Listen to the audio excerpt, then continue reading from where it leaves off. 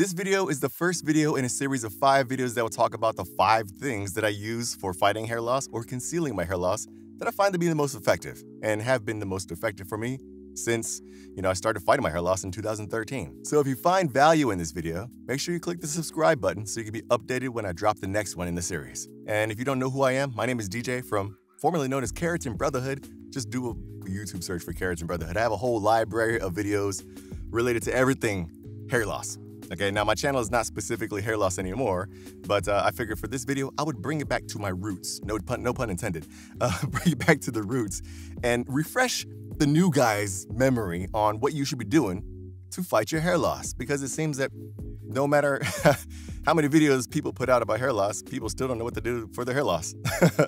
So here we go. We'll start with number 1, the easiest and the cheapest, Minoxidil. Guys, Minoxidil is over the counter. You can go into any drugstore, Walgreens, if you live in the States, Rite Aid, you go to Walmart, if you're in the military, go on a base to the BX.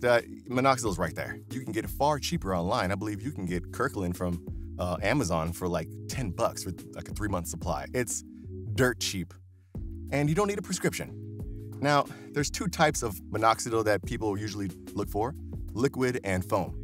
And in my personal experience, I've been doing this for fucking years, man. I find that I get better results from the liquid, although it is quite inconvenient to use on a daily basis because it has to dry. You have the propylene glycol that stays wet on your scalp for, an hour to an hour and a half after applying it. That could be a bit, frustrating, especially if you got things you got to do and you go about your day. You don't want to walk around with a wet head looking like you got a jerry curl, except there's no curl, it's just wet scalp. Okay, so you understand that if you're going to use liquid, you might see better performance. I personally have seen better performance from using a liquid formulation, but foam is also an option. Foam dries within like 5 minutes, not even 5 minutes, like 3 minutes. It's ready to go. And it's quite easy to apply. I have videos about applying both liquid and foam. I'll put a link up here. You can click that and it'll tell you how to use Minoxidil. But understand, if you're not using Minoxidil and you're talking about fighting your hair loss, well, I don't know what you're doing, because it's literally the cheapest, most cost-effective way to regrow your hair. Now, it does come with its own range of side effects. I got videos about that too. Matter of fact, I'll put the whole Minoxidil playlist right here for you. But in my experience, I never really dealt with side effects in like the serious ones. I've heard of people having heart palpitations, dizziness, lightheadedness. I don't ever have any problems with that. But I did notice that I was getting like dark circles under my eyes, which is one of the side effects that you could experience. But everybody's experience, I keep saying experience, everybody's mileage will vary. Like, it's hot in this booth, man. Shit. I do voiceover, which is why I'm sitting in here, and this is my recording space. But it's hot as fuck in here. But the end result is generally the same. You can expect to see hair regrow within 2 to 3 months of using it. If you're using it for 1 month and you haven't seen anything growing, don't stop, because this is where people mess up, all right? It takes about 1.5 to 3 months, depending on what stage of the hair cycle your hair is in, the follicle, to see growth. And if you happen to be at the beginning of the hair cycle, it could take you 3 months. So imagine if you need 3 months to regrow your hair with Minoxidil and you stop at a month, well, you're not going to see anything. And when you discontinue Minoxidil, you will shed whatever it is that you gained from Minoxidil. And it happens very fast. Like, if it took you a month of usage to get a bit of growth, you could lose all that as soon as the Minoxidil is out of your system. You'll start shedding those hairs within a week or 2 weeks, and if you're lucky, like a month. But they fall out pretty quick. So Minoxidil is one of those things you have to use consistently every day forever. Forever. I've been using Minoxidil every day, well, with the exceptions, obviously, things happen, but every day since 2014. I've been using it every day. Is it inconvenient? Sometimes, when especially you have things like I said, you have things you gotta do, the liquid one could be a bit inconvenient. Here's what I do to solve that issue.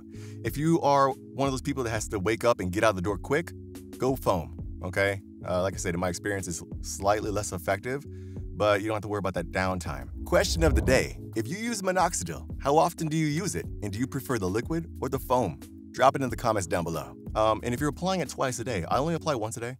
I made a video about this as well, which is better, once a day or twice a day. Check it out.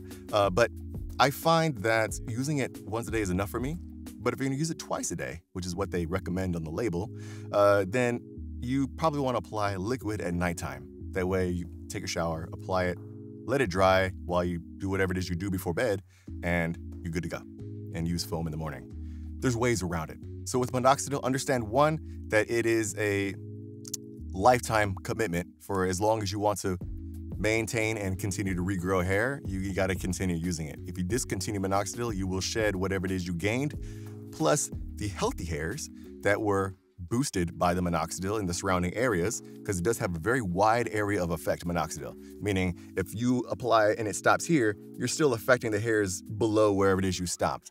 So these hairs are being boosted with minoxidil. They're being, stimulated to grow. They could potentially shed out as well, which is why a lot of people say that minoxidil caused their hair to fall out, and they quit using it, and then much more hair fell out, and it just builds on itself. You get what I'm saying? The hair, if it's healthy, will regrow over its life cycle. Okay, so if your healthy hair shed out, and you're like, oh fuck, my hair's falling out, I gotta quit minoxidil. 1 to 3 months later, that healthy hair will regrow. If it's not being, attacked by DHT at the follicle base and everything, then you will regrow the hair. You understand? So there's so much misinformation, and I'm not the person to give you like the chemical interactions and all of that shit. That's More Plates, More Dates. You can check his channel out if you want like the detailed specifics. Or maybe like Kevin Mann, you can check his channel out. But just understand generally, for most people, use it consistently every day over an extended period of time, you will see growth wherever you apply it, okay? Anyways, guys, my name is DJ from My Name is DJ, formerly known as Keratin Brotherhood. I'll see you in the next video.